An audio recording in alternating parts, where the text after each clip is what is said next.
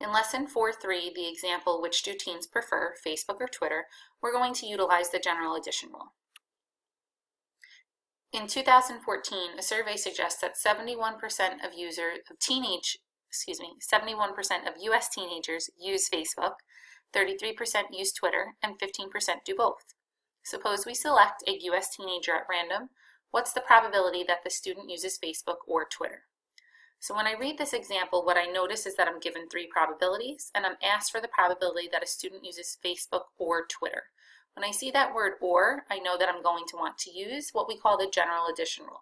To use this rule, you need to have 2 events, A and B, and to figure out the probability of A or B, we figure out the probability of A, add that to the probability of B, and then we subtract off the probability of A and B, or both of them occurring at the same time.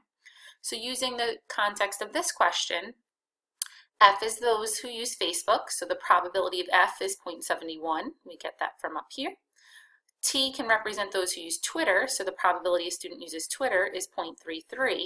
And then this 15% who do both, that would be the probability of F and T. So plugging these into the general addition rule, I have the probability of using Facebook or Twitter is the probability of Facebook plus the probability of Twitter minus the probability of the student using both.